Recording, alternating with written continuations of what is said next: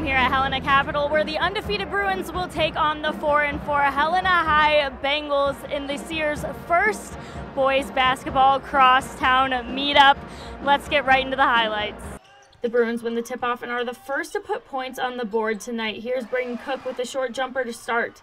But after a few made foul shots and a layup by Hayden Opitz, Caden Hewitt hits him with a spin move to get the Bengals on the board. Bruins defense giving the Bengals issues for the entire first quarter. Check out this huge block by Jacob Curry, and that'll end the first. Bruins up 14-4.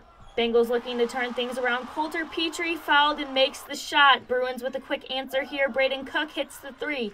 Bengals' Tevin Wetzel, a freshman, lighting it up for his team here in the second, makes two in a row to tighten the score. Senior Braden Cook said earlier in the week he could see himself with the dunk against his team's rival, and he did not disappoint. Bruins lead at the half, 27-15.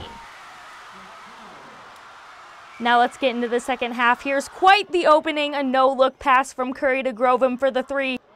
Now let's get into the second half, and here's quite the opening, a no-look pass from Curry to Grovem for the three. Here's Dylan Chrisman battling back with the layup. Bengals still battling. Here's Hewitt with a three to end the third. Bruins up 44-23.